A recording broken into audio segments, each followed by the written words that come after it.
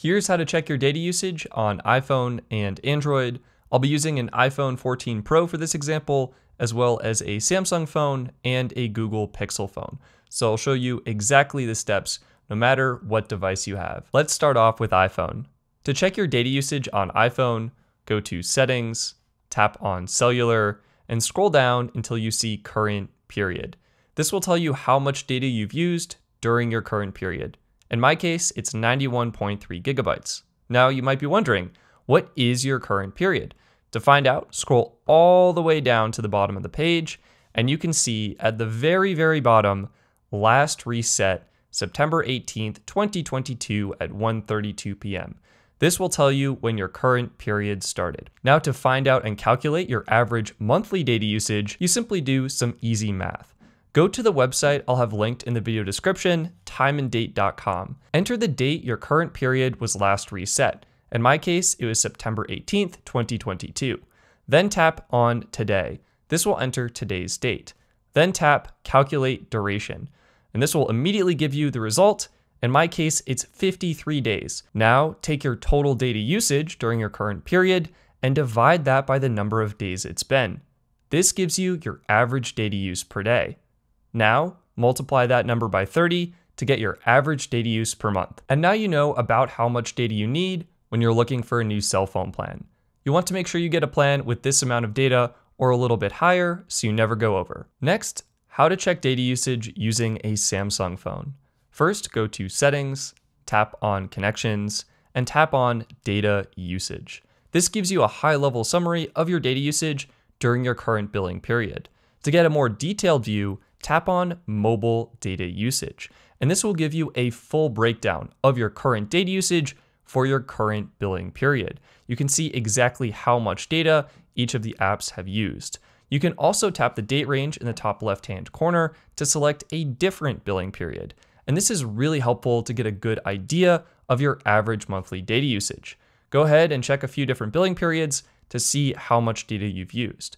Now, if you've had your service for a long enough period of time, it shouldn't matter what the period is set to. However, if you do know what your billing period is, you can tap the settings icon in the top right and then tap Start Billing Cycle On and enter the date your billing cycle renews. In my case, it is the 18th, so I'm going to set it to that. You also have additional tools here. You can set a data warning, which gives you a notification as you approach a certain limit. You can change your data warning by tapping here and entering a number, let's say 25 gigabytes, set, and you can see I immediately get a notification because I've used over 25 gigs of data.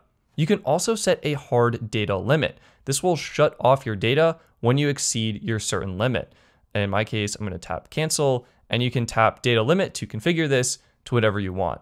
This is especially helpful if your plan has data overage charges or anything like that. Next, here's how to check your data usage on a Google Pixel phone. Tap Settings, tap Network and Internet, tap SIMs, and this gives you an overview of how much data you've used during your current billing cycle. You can also see how many days are left.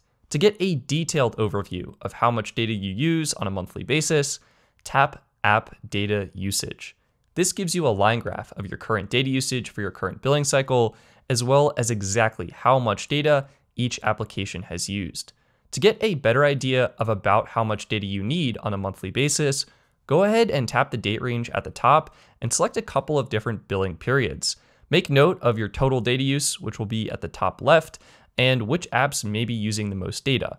You can use this information to change your data usage habits if you want to try and use a bit less data, or just be mindful of what apps use a lot of data. In my case, it's the Ookla speed test application. Now, if some reason this date range is off from your billing cycle, that's typically okay, especially if you've been using your phone for a long period of time. However, if you do want to change it, you can simply tap the settings icon and then tap Mobile Data Usage Cycle. And this will let you change what day of the month your cycle is reset. When you're happy, tap Set, and there you go. You also have additional tools here. You can set a data warning, which will give you a notification when you exceed a certain allotment of data.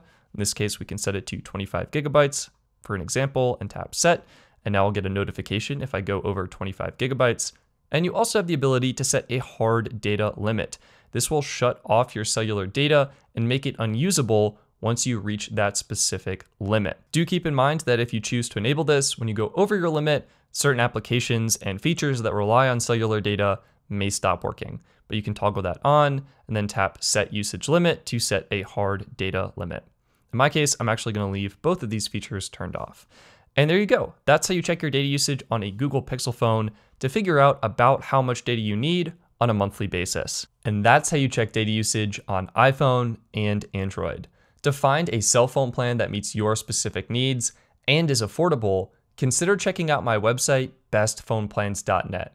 I built a cell phone plan comparison tool that lets you compare plans by specific data amounts, so you can find the perfect plan that meets your specific needs. If you enjoyed this video, please click the like button below and consider subscribing for more videos like this one. I'm Stetson, thank you for watching, and I'll see you next time.